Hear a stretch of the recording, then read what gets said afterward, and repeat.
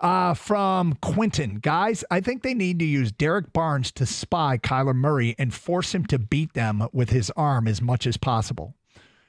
I mean, look, the thing about Kyler Murray is he's been really good at the scripted offense this year. Here's the play call.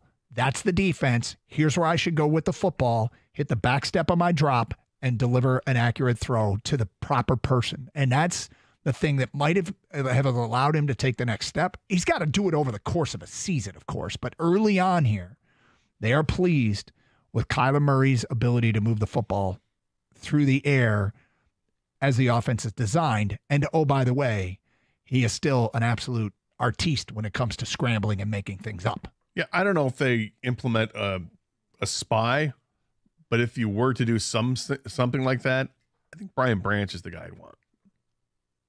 Because I don't know if Barnes can.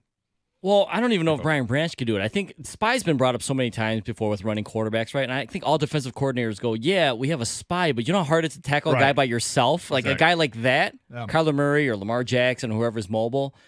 Because I know you asked the question, Doug, who do you want to feature? My eyes, I don't want to feature Kyler Murray, but that's where my eyes are. If they can contain Kyler Murray, and I'm telling myself this because there's going to be times in this game where he's going to get away from a sack. He just is. And that's like the most frustrating thing for me as a fan to watch is you have a guy dead to rights, he gets away, and then he makes a play. Like, but that's just keep in the pocket. Yeah.